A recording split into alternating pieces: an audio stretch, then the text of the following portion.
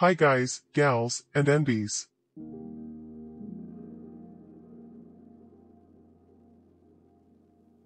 Today, I will show you how to make this disintegrating cloth audio reactive. We will start by making a little audio analysis component that we can use for many different projects. I have to admit that I really struggled with this tutorial. And that's for two reasons.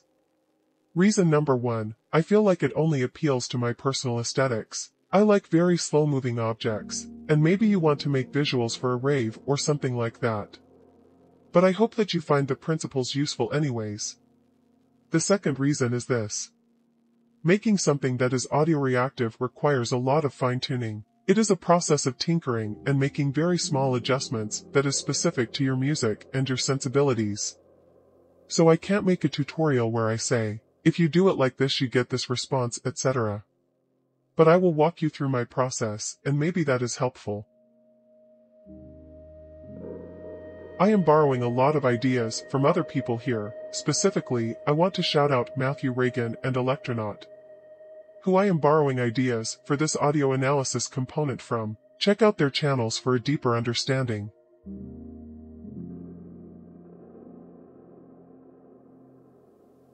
But let's get started.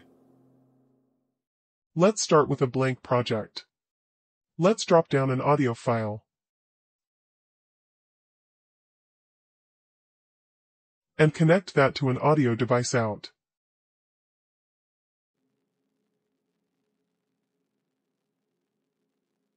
A keyboard in to restart it.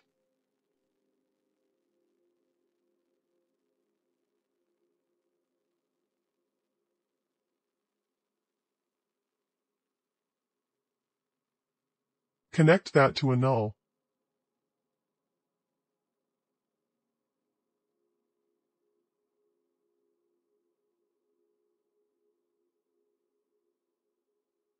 Chuck down a math and combine channels by maximum.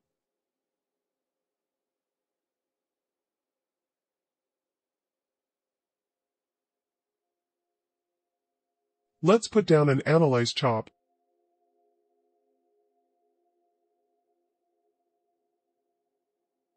and use our MS power.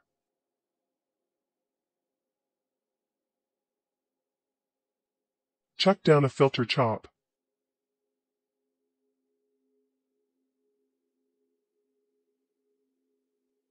And we already have a network that measures volume.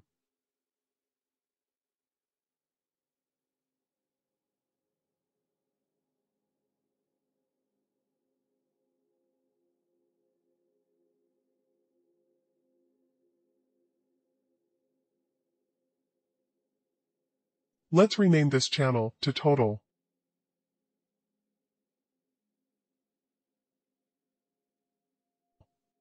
But we want to split this into a bass, a mid, and a high. So let's copy and paste this 3 times. Create a merge chop and combine these.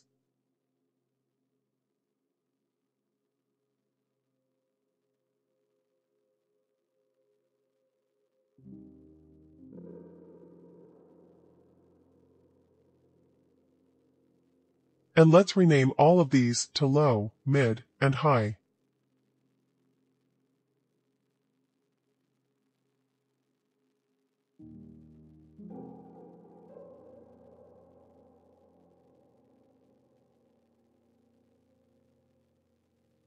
Let's drop down an audio filter on our high channel.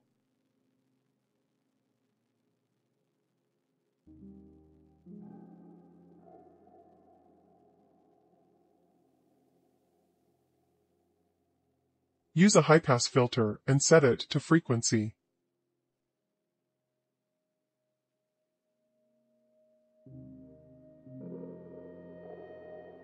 If you want to monitor this with your ears, to hear what frequencies we are isolating, you can plug the audio device out into the audio filter.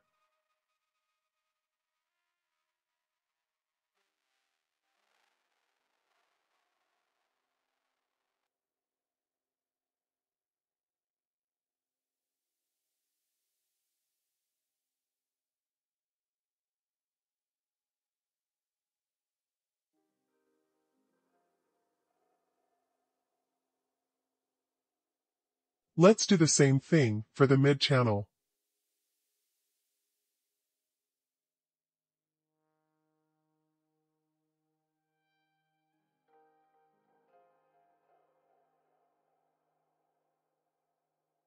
But this time we use a bandpass.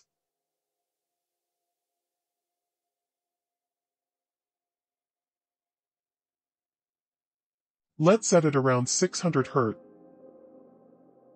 and create a 24 decibel per octave roll-off.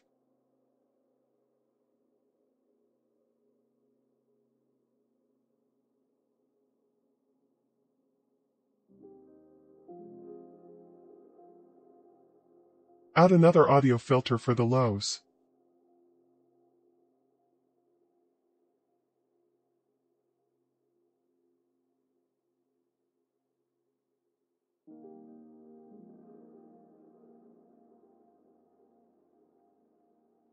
But this time we use a low-pass filter.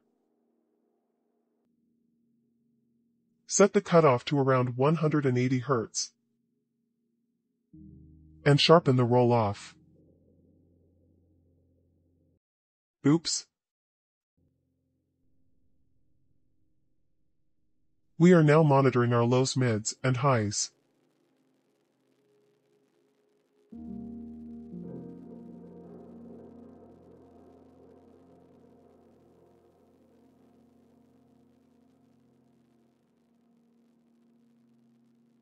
Let's check down a trail chop to see it better.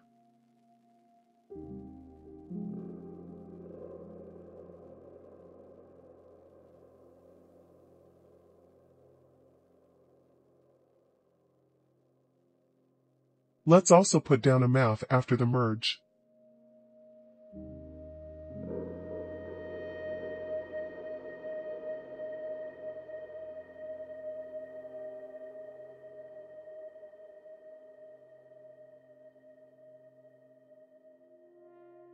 Let's select all of this. Right-click outside and collapse selected. Rename it to Audio Analysis.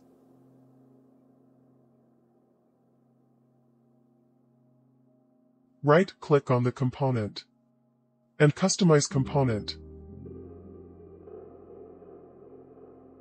Let's add a parameter called Total Multiplier.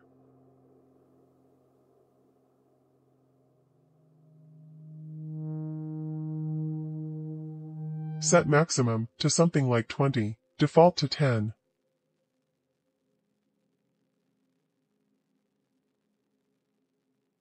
Let's also create 4 floats for the responsiveness.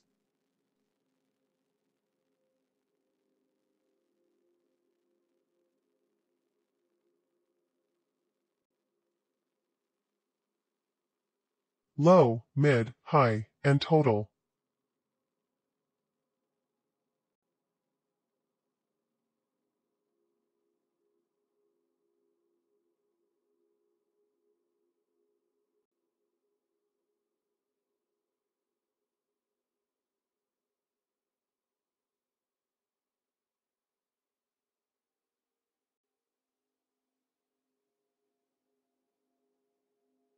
Right-click on the component and click Parameters. Let's step inside. Drag and drop the multiplier parameter to the last math.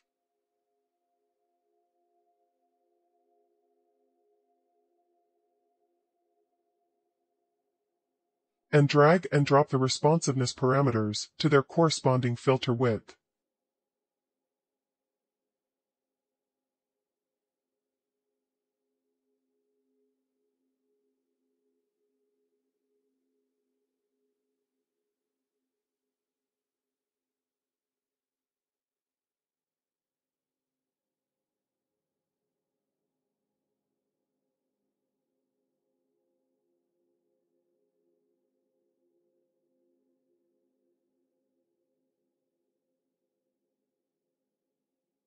Let's use another audio track that we are all more familiar with.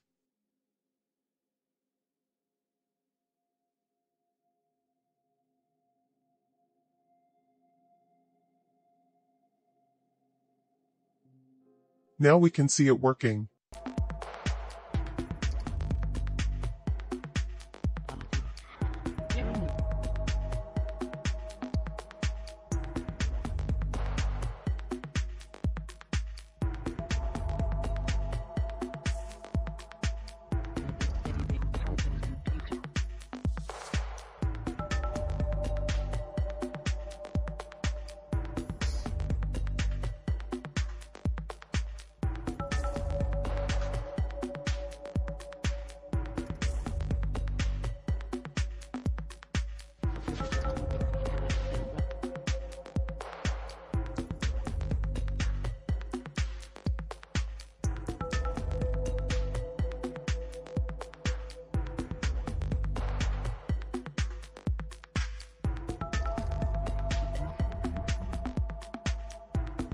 Right-click on the component and save it as a TOUCHDESIGNER.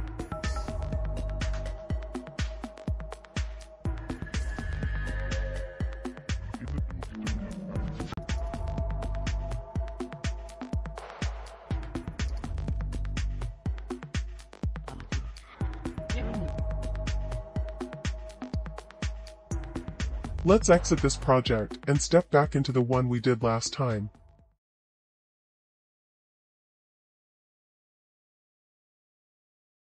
Here we are where we left off last time. Let's bring in our audio analysis component and an audio file.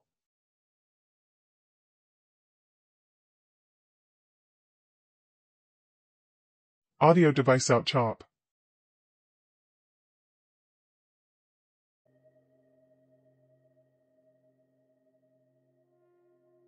A keyboard in.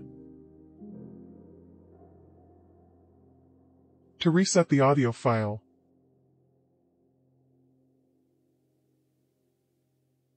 But also this speed chop.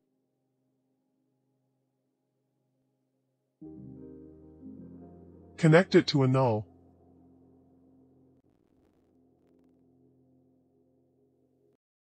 And let's also throw down a lag with 0.1 and 1.0.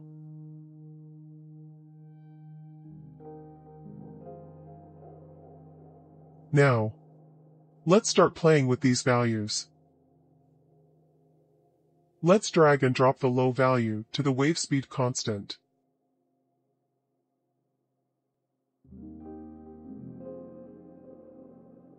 And the mids to the disintegration speed.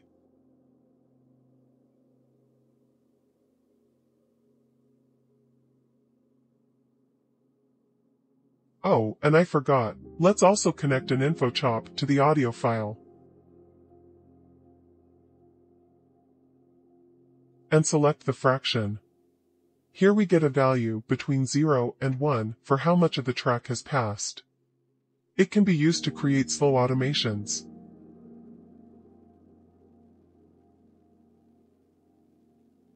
The rest of the video is just going to be me playing around with these values in different ways. You can follow along if you want to. But I encourage you to try your own ideas. I will just share some rules of thumb. But remember that thumbs are meant to be broken. Or whatever that saying is. The low frequencies create large but slow movements. Think of it like a house shaking. Or continental drift. It is the massive sounds. The mids create medium-sized movements. But they can be faster. Think of it like people dancing or waves on the water. The highs change the details. It is the hair moving on top of the people dancing. Or the water droplets from the waves. I hope I'm making sense. Feel free to break all of these rules. And cheers!